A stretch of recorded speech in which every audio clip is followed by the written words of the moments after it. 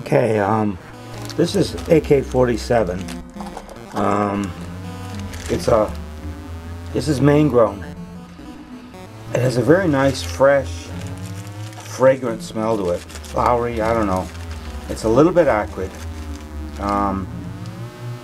It's actually quite a bit acrid. So it's got that intense acrid kind of smell to it. I don't normally like sativas too much, because when they have that acrid, it normally wires me up too much. But this stuff, I don't know. It seems to be a pretty good, strong stoner weed. It tastes real good burning. I don't cough too much.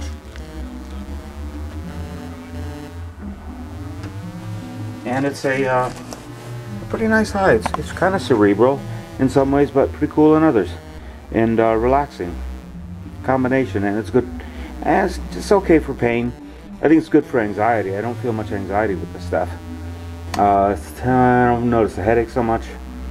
But I would say it's and plus I have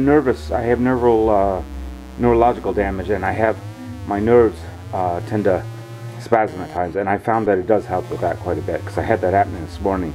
Smoked some, got really stoned, but it also helped with my nerve problems. So good for that.